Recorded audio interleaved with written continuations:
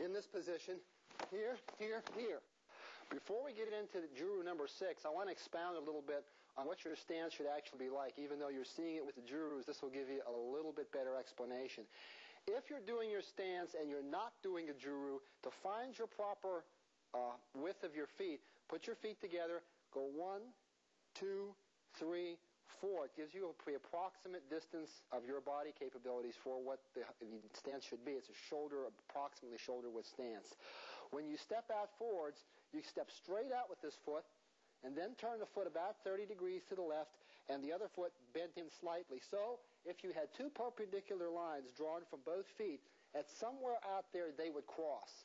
That shows that your stance is correct, not straight out where the lines would never meet. All body blows or weapons are pointed towards the attacker. So you have both knees, both feet, both shins, both hands, and both elbows, and your head pointed towards your attacker. It's like shooting a gun if you can't hit what you're not aiming at. So if I did this, I would be pointing most of my weaponry away instead of towards. This hand is held very lightly from the side angle on the left, or at the opposite, whichever side you're on, forearm. Not across, but very lightly on. This keeps check of this hand. If you did this or something else, you can lose this hand in a fight and not actually realize where it is and get hit.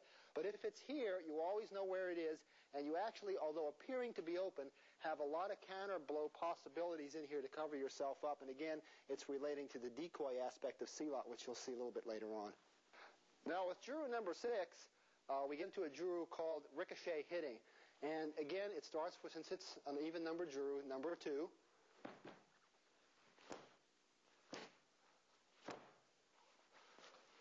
Now, from the apogee of the punch, his hand comes back, forward, and back in again.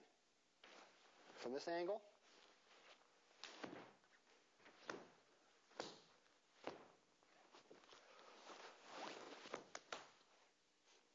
Juru number 6 is very unusual in that it teaches the principle of ricocheting off your own body back into the person, or off of their blows back into them as a target. So if we have a man here, and we're doing the principles of Juru number 6, and I throw this punch at him, and he blocks it across his body with this arm, then the punch comes back here, and it's immediately thrown back into his body. Very basic concept. So you have this ricochet action. However, it can also work in a different manner, that if he throws this arm towards my head, and I hit, I can also use this momentum, or the opposite action that you get from every blow, to go back into his body from a different angle. So that's one of the things that's not real apparent, but it does teach that principle. Okay, you can see it from this angle over here. So the first thing we did is I threw a punch this way. He blocked it across his body here. It's brought back and hit this way, so I still have a check here. I still have an elbow here. This hand is here in case I get a low attack this way. Shot back into his face. Or if he throws a punch with this hand, and I hit and I ricochet straight back into him again. Juru number 7 starts with number 1.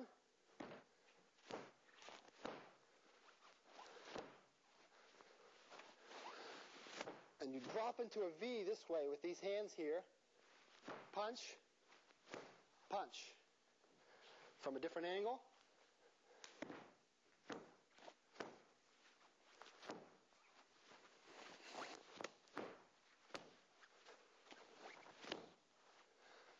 Juru number 7 is designed to open a person up. It can be two simultaneous blocks, or it can be a rather sneaky block from the outside. So, if in an inner gate situation, if you have a person who throws a double punch, or even one punch, and you want to double guard yourself, punch with this hand would be this position here, heel palm, and this hand is also ready to deliver a second blow. One possibility. A possibility that's not very apparent is against kicks. Since Silat fights in a low stance, if you're in a low stance and you have a frontal kick aimed at this part of your anatomy, and the person throws this kick, then you have a double elbow blow here with parries and a counter follow-up. Another possibility is if he throws a punch with this hand and steps forward with this foot, and I decide to flank him instead of going into his inner gate, then I parry this way, and this turns into a pull situation where I'm pulling on him here. His natural reaction would be to pull back, and I sweep Follow-up. Juru number 8, we're going to go over. Don't forget, Juru means upper body movement, so that's why you're seeing mostly moves from the waist up on these. And in Juru number 8, you have your first combination Juru, which takes two of the ones that you previously had and puts them together. And the main reason that we're doing this is to teach you to flow from one technique to the other. So number 8 starts with number 2.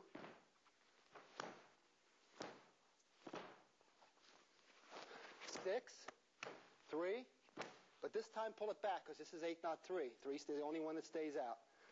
From an angular.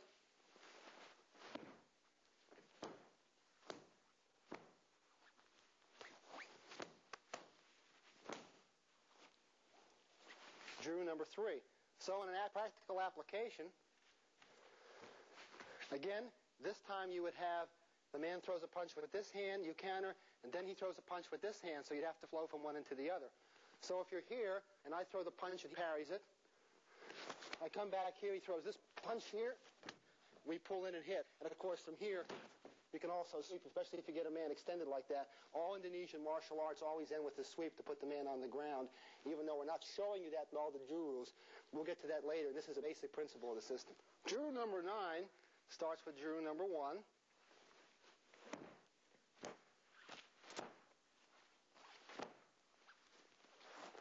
From here, your hand moves across this way, your fist pulls back, there's a sapu, or sweep with this left foot, or right foot actually, punch, ending the Juru. Now, this is an extremely important Juru because it teaches two parries, or blows, and a simultaneous sweep at the same time. So we'll see it from a different angle.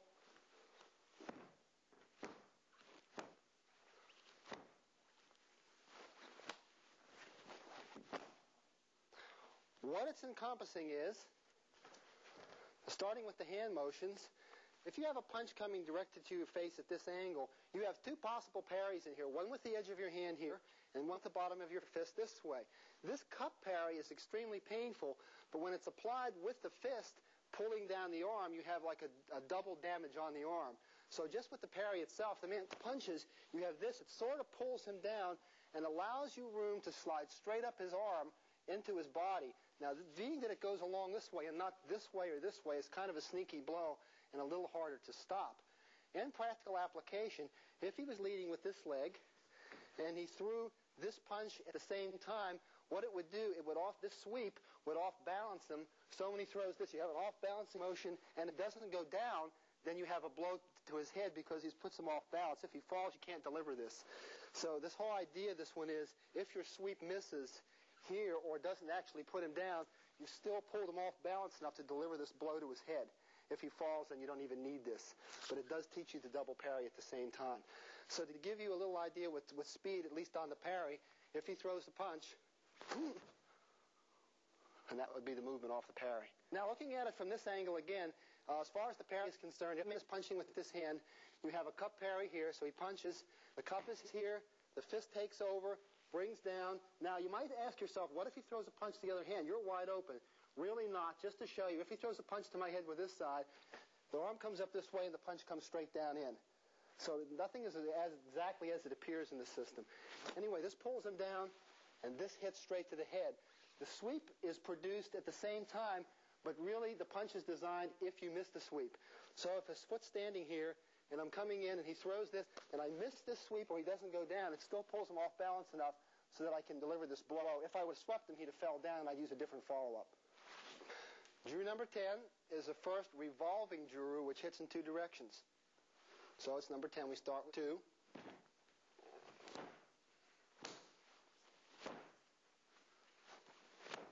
Hit back with an elbow, pivot on your heels, hit out with the spear point with the left hand, elbow with the back.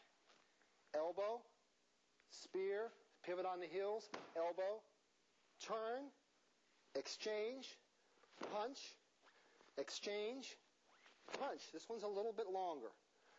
Principles, well, I'll show it to you from a different angle.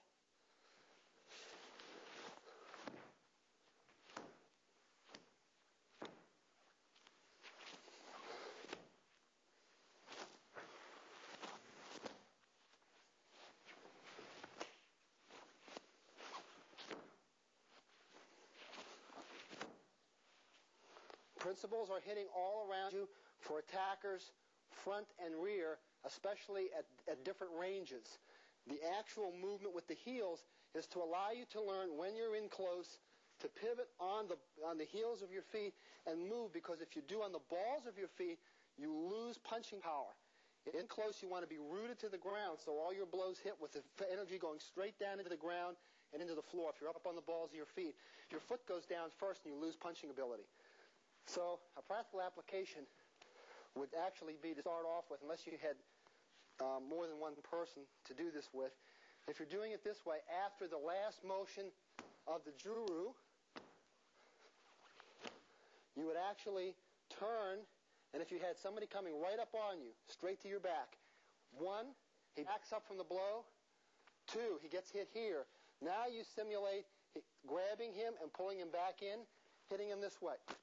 Okay, then you duplicate the same motion from the other side. And remember, all jurus end on the open side or the foot that's back, so you have to carry the motions through till you end on the back leg.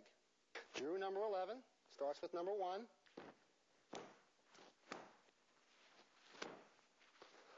From the last punch, this hand comes back, sweep back to the side this way, elbow forwards, continue. Very, very similar to a previous juru that you had, except this time the person is coming in you're hitting on the lead leg and not the back leg with your counter follow-up. So what this move is, I'll show you from the side angle, and then we'll go over actual applications.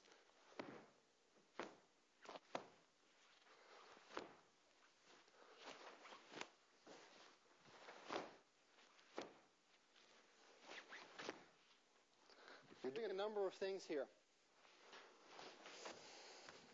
Okay, this motion that you're doing here is a parry. It could be a parry on the arm. For instance, if he throws this punch here, you're doing this, you're pulling him back into you, you're coming straight forward with an elbow into the head. One possible application. The foot position being this way is a guard against any round or circular kick coming around this way. So if the man first throws a kick around this way, this is the block, and he throws the punch. This is the pull. He pulls down in, and he comes straight down into an elbow juru because he put himself in range for the elbow. If you see it from an opposite side, again, breaking it down, this is the motion to protect yourself from being kicked because you can't drop your hands. You're too concerned with what's going on up here. So if you're in a stance and the kick comes around, or even at speed, this is the block for the kick. As the punch comes in, these are your blocks that I showed you before. You're pulling him down as this comes up and recoil straight into him. So he goes down, and obviously a follow-up would be encompassed at the same time. Juru number 12 is, again, a punching juru, punching against lower leg kicks. So it starts at number 2.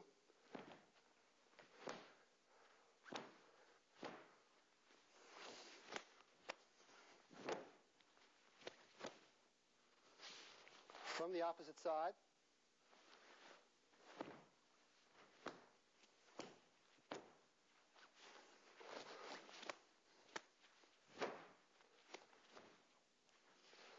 Juru number 12 is the destruction of a kick and the attack of a lower extremity with your hands.